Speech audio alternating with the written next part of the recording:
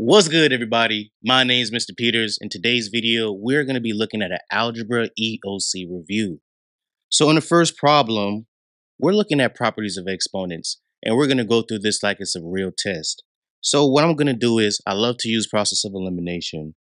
And when I look at the first problem, I know that we could automatically eliminate two answer choices, which are B and D. Reason why, guys, we know that after we multiply 8 and 3, that's going to give us 24. And now we're talking about properties of exponents. So in this situation here, we're multiplying with the same base of x and y. All we have to do is add our exponents. So we would get 24 x to the 7th power, y to the 4th, right? Multiplied our coefficients, and then we added our exponents. So the correct answer should be C. All right? The only time that we multiply exponents is typically when we have parentheses. So just out to the side, let's say we had 3x to the 4th, y to the 9th, and then on the outside I had a exponent. This is a type of problem where I would multiply the exponents. So just try not to forget that helpful tip. All right, so problem number 2, they're asking us to basically combine two expressions, right? Combine like terms, combine expressions, same thing. But there is a very important trick, and we're gonna highlight that trick. So basically, that negative sign, that subtraction sign, is going to change the sign of every number after, right? So I'm gonna rewrite this as 2x squared minus 7x plus 9. And now when I focus on the second set of parentheses, the numbers inside, we're going to flip the signs now because of the negative on the outside.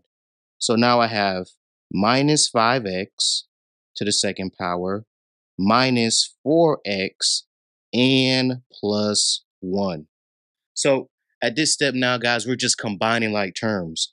So 2 minus 5 is going to give me negative 3, right? So we have negative 3x squared after we combine our first two terms. Now let's just cross these out in red. Then I'm going to go to my next term, which is negative 7 and negative 4. So when we're adding numbers with the same sign, meaning they're both positive or both negative, we're just going to add those numbers and keep the sign. So this would be negative 11x, and then positive 9 plus 1 will give us 10. So I boxed my answer off, I looked over it, and I should know that the correct answer choice is going to be letter B. Right? So when you have a problem like this, guys, where we're subtracting polynomials, functions, or expressions, just remember that anything after the subtraction sign, the signs of those terms will change.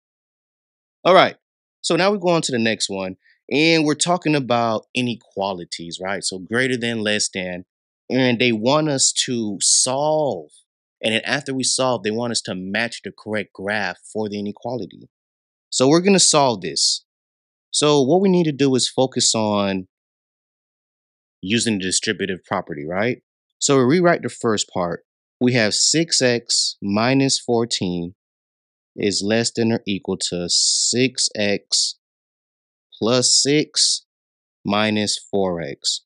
Don't forget, guys, when that negative 4x is outside the parentheses, so I do not need to multiply or distribute, I should say, 6 to negative 4x. So we're going to add our like terms now. And once we do that, our equation is going to simplify to 6x minus 14 is less than or equal to 2x plus 6. And just like a regular equation, we want to have variable on one side of the inequality, numbers with no variable on the opposite side of the inequality. So what I'm going to do is I'm going to subtract 2x from itself and its like term. And that will give me this expression here. 4x minus 14 is less than or equal to 6. All right, so we're almost done now, right? So next step, we continue to combine our like terms. and I'll have 4x is less than or equal to 20. And once we divide by 4 every one, our final answer should be x is less than or equal to 5. So very quick tip, right? When we have, and let's see, let's go over the red. When we have greater than or less than, that means we have an open circle on the graph, all right? Doesn't matter which direction, left or right. When we have or equal to, that means that the circle on the graph is going to be closed. Okay. So typically right here, I could go ahead and eliminate answer choice number B and answer choice number D. So now we're looking for closed circle, and it's going in a direction where the numbers are smaller than 5, less than 5. So we should know that our final answer is going to be A, right? Our graph is going to the left where the numbers are less than or equal to 5. All right. So our next problem, we're focusing on how to rearrange equations. And they're basically asking us to solve for L, right? So we're trying to solve the equation for L. So what I'm going to do, I'm going to come out to the side, I'm going to rewrite this equation, and we're going to figure out how can we manipulate this equation so that we could get L by itself. So the first thing I'm going to want to do is I'm going to subtract pi r squared, right? So when I subtract pi r squared from itself, I'm going to have, and I'm going to do it on the other side as well too, guys, so everyone's with me. So after the first step of subtracting, we're going to have s minus pi r squared is equal to pi r L. And remember, we want to get L by itself. So in our last part of this problem, understand that pi, r, and L are all being multiplied together. So for us to get L by itself, we're going to do the opposite of that, right? So I'm going to divide by pi and r because that will leave L by itself. And once I do that, I will get a final answer of what I have boxed off. So L should be equal to S minus pi r squared divided by pi r, which will give us an answer choice of A. So just remember, first step, right? Highlighting it real quick. We're adding this to pi r L. So the opposite of adding, guys, that's why we subtracted for the first step. To get it to the other side, to cancel it out, we had to subtract it. Then that next step, we divided because our three terms are being multiplied together, okay? So just a little bit more explanation if you did not understand that. We're following the same steps for solving an equation. Now we're just mostly working with variables. All right, and this is what I mean. So imagine that L was X, right? We'd have to basically group all the terms together if we can, if there's like terms. So I'm going to show you guys what I mean. So in our last problem, right, I'm going to distribute. So once we distribute, we had 5x plus 20, right? And this is equal to negative 8x minus 28 plus 5x.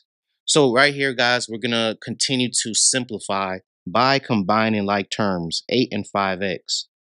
So once I do that now, on the other side, we're going to have negative 3x minus 28. Now, just please understand in this step, guys, we could manipulate, the equation anyway. We could bring x from one side to the other, or we could bring 28 over to the other side or 20 over to the other side. As long as we had the right steps and the variables on one side and a number with no variables on the opposite side of the equal sign, then we could solve correctly. So what I'm going to do, I'm going to add 3x on both sides, right? And what that does is it's going to give me 8x plus 20 is equal to negative 28. Oops, and I put 20 by mistake. All right, Next step, we're going to continue combining like terms. So we're going to subtract 20 from itself and from its like term, which is 28. So now they're telling me that, hey, Mr. Peters, 8x is equal to 20 plus 28, which is 48. We know both of those numbers are negative, so this is going to be a negative 48, right? And now, final step for us to figure out what our x is, right? 8 times a certain number x will give us 48.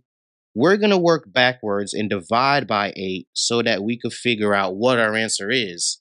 And once we do, we'll get x is equal to negative 48 divided by 8, which is negative 6.